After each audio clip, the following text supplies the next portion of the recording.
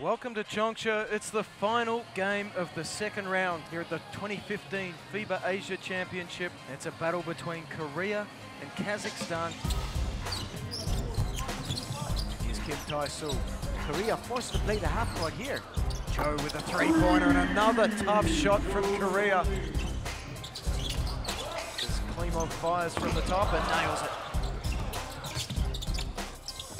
Nice pass, beautiful ball fake, it even threw me out. It's been one and done here for Korea, and that three-point shot coming from Chugulin. 4-on-2 opportunity here for Korea. Moon again. Oh, ambitious bounce pass, it gets through. Nice left-hand finish from Kim. Cho on the drive. Moon catch and shoot, that one short.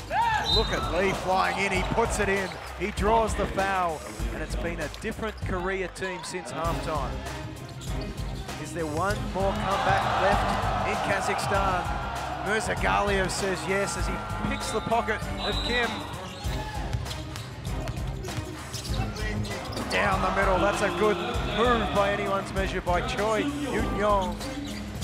See Choi limping away from the basketball.